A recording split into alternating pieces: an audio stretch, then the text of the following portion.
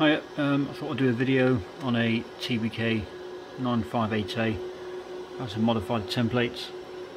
I do see people asking how to do them. Same process will work for anything that uses this software, EZcad. So I think M Triangle will use the same one. The other TBK's software is very similar, just maybe worded slightly different. So I've got an 8+ housing in. I thought I'd take the glass off so you can see how to adjust the laser for these more complex parts of the phone. So focus your machine. Once your frame's in your mould or on your guide, open up your EZcad if you need to open it, and we'll open up our 8+ back 2. The first one there, as you can see, doesn't have the cutouts. That's for your full glass if you just want to laser that, and the back is to avoid all these small parts so you don't damage anything in behind the phone. Open that, make sure he covers off the laser for your preview mark, and go light. This is a pain to see when you're trying to look at everything, so we will stop this, and to modify and see everything individually, we'll drag the cursor along the whole template,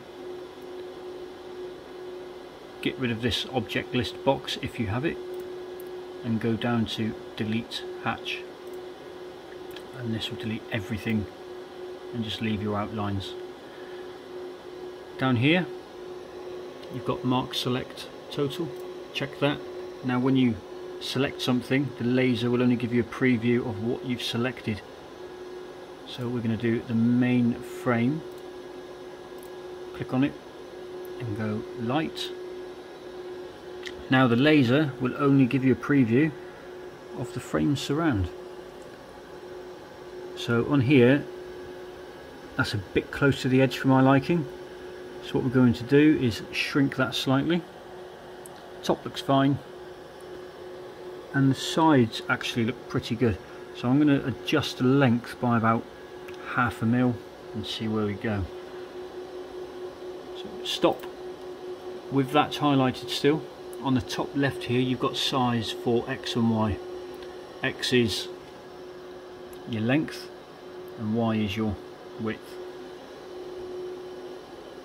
So we're going to take this down by 1/2 mil, so we're going to go down to 153.5.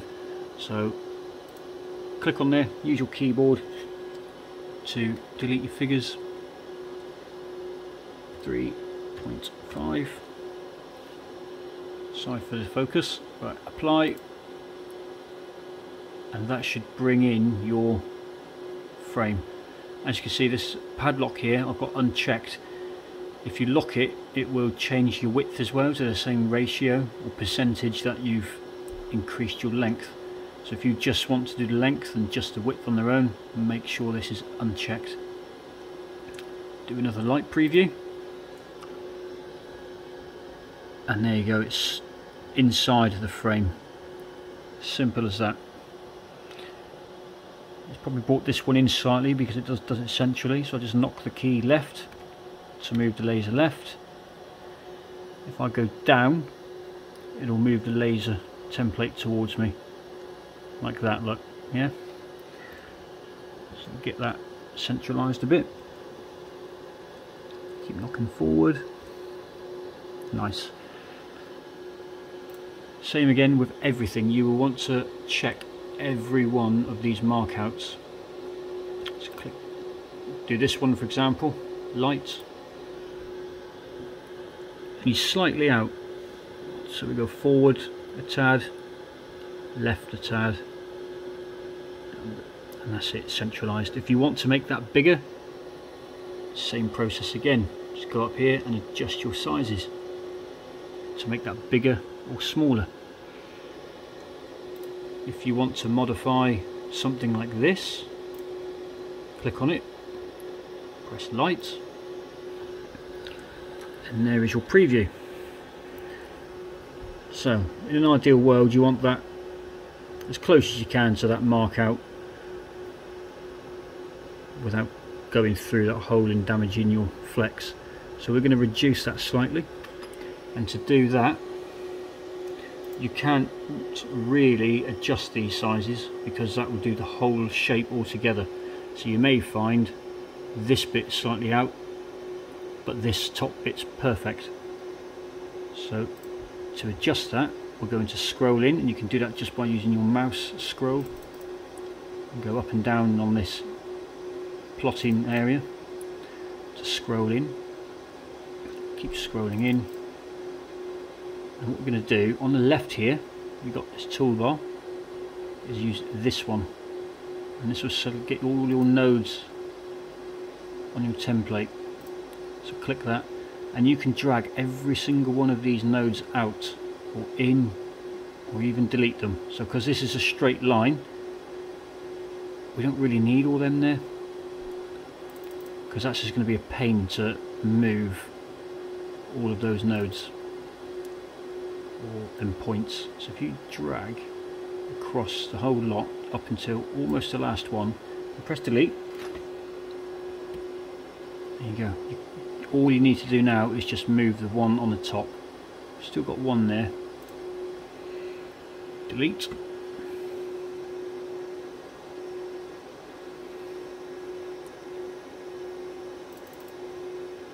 And there's one there. Delete.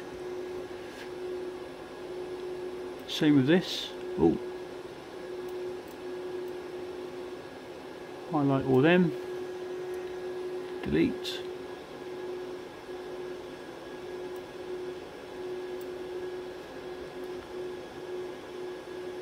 Scroll in. Once you've done this, you can save it, and your templates will be spot on pretty much every time. So now we're going to go back to our arrow key up there just to select your template. Go to light down the bottom again. So we're going to bring this one up. So we're going to stop that. I'm going to delete that last little row there just to make this easier to adjust.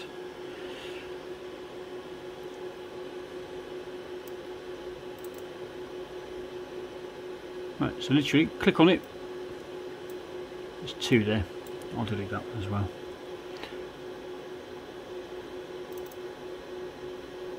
Literally drag your points up. If I do this as an example, click your arrow, click on your shape, and go light. See, look, you've got the shape. It's exactly as that is. Stop. We'll bring this down a bit, and then bring this one up to suit. Yeah, you can see I've got these little other nodes here, which, as you can imagine, is quite tedious when you've got loads of them, which is why we delete them if they're not needed. Bring that up so it's a bit more level ish.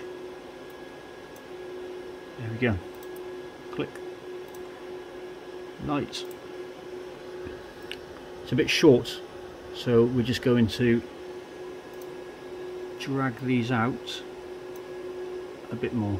You don't need to click on the nodes now because we've deleted all them. It's just a case of adjusting and pressing light until we get the size we like. Sorry, light. There you go. Can't really see it on the camera, but that is away from that edge. And you do the same for everything else. Just, you can bring this in by deleting some nodes or points however you want to describe them. You just delete all this and just leave your end points and drag them in, or leave them as they are and bring every single one in, up to you. So if you're happy with this,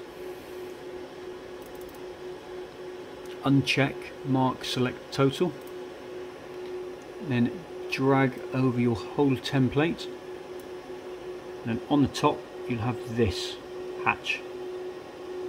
Click that, and here you can change the angle of the laser, so you can have them firing at 45, 90, 180, whatever you fancy.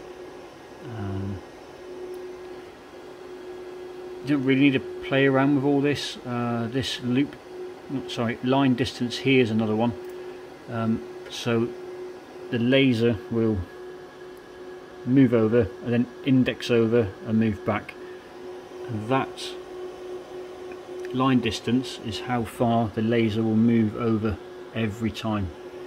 So in this instance it's going to move over 0.04 millimeter on every pass. So the higher that number, you're effectively passing quicker, but you may end up with some paint left over on the back of the glass. 0.04 I find spot on for it, really. You can assign different pen numbers to this template, so you can have one template more powerful than another. We don't need to worry about any of that really for what we're doing. So once you're happy with your settings, click OK, and that is it. You'll be ready to click mark and laser off your glass or your frame. What I would say is, if you're doing white glass, I usually drop the speed down to about 500, so it's a lot slower, and you should have more of a chance of removing that paint easier. There's other videos if you want to know how to use this software more in depth. You can either ask me to do some other videos if there's something particular you want, or just look up EZcad software on YouTube.